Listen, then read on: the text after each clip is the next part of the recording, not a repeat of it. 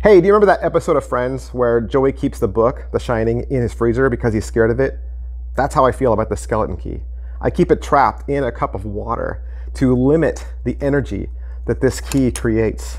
This key has been a part of my family for generations, passed down from one to the next, and nobody remembers what this key goes to. Of course, we've moved hundreds of times as well, so that door and that lock are long forgotten, but the key has not forgotten.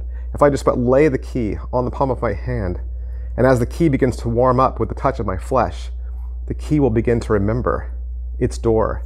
It'll remember its lock, and the key will slowly begin to once again try to reach out and find the past and turn and unlock that door, unlock that lock that's been long since forgotten.